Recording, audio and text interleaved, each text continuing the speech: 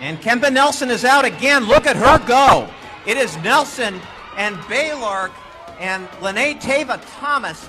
It is Nelson and Baylark and Tava. What's up, viewers? Welcome back to the channel. So just now we witnessed an epic 100-meter race from Kemba Nelson. She went sub-11 in a time of 10.97 to be exact.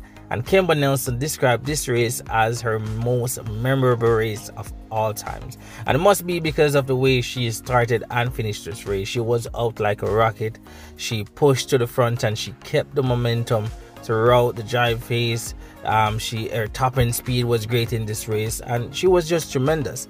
So this might be the reason why she listed this race as her most memorable race of all times. But viewers, what's your thoughts on this race? Let me know in the comment section. But definitely we're expecting to see a lot more from Kemba Nelson. This year she made it to her first world championship team and she'll be looking to do that as well this year. Also she'll be looking to go or do way better at the world championship and also lower her personal best. So we await all that. But viewers, thank you for watching this video. Leave a like, subscribe, that way you get all the updates in track and field.